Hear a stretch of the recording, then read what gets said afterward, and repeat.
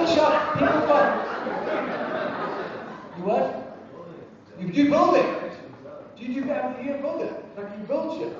That is such a fucking honest job. You see, he's got a real job. No, and so...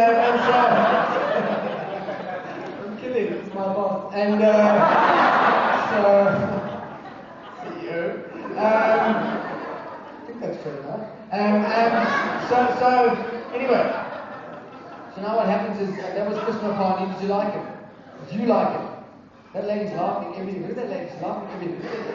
It's a blonde lady, she can't believe there's candles and electricity. This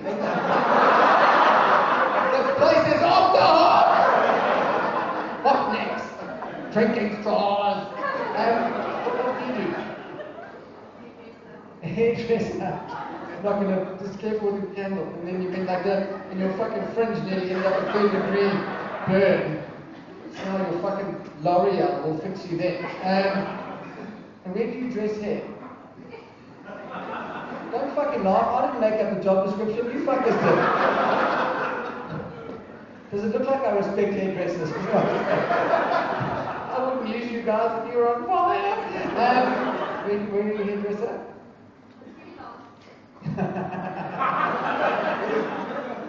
Oh my God.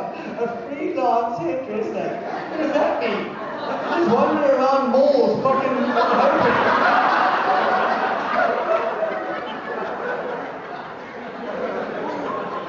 What does that mean? What is a freelance hairdresser? What happens if you're like in the middle of a job and you get another gig? Oh, sorry. Don't know when I'll get the next one. How do you freelance? Do you get like phone calls, like a hitman? And then where do you actually